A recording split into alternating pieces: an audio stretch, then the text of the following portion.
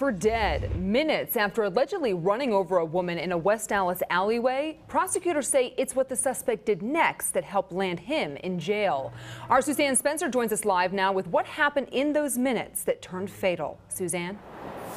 Stephanie, those surveillance cameras were running when all of this happened Friday morning, and West Allis police say without those cameras, they may not have gotten the charges that were just issued today.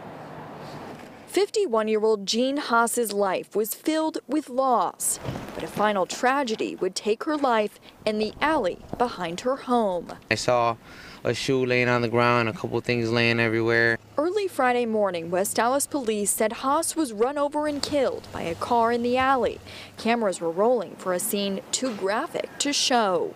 Like, not real to me, really. I don't want to believe it. It's the worst pain I ever had. Haas knows tragedy. In 2015, Fox 6 interviewed her after losing her 3-year-old daughter in a fire. He was like really a blessing, you know, like a little angel. Prosecutors now say Christopher Grosskreutz ran over her and never called for help. Crazy things happen, but I don't know. I don't know how you don't see somebody in the middle of the alley. Prosecutors said video shows the victim sleeping in the alley at 12:11. At 12:30, they say the 53-year-old drove right over her, walked back to her, looked at her before going inside home, never calling for help. 4 minutes later, another neighbor found Haas's body.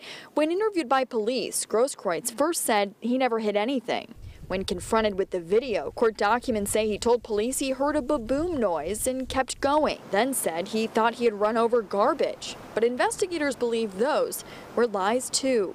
The criminal complaint says without that video, the police may never have learned the defendant was the driver that struck and killed the victim.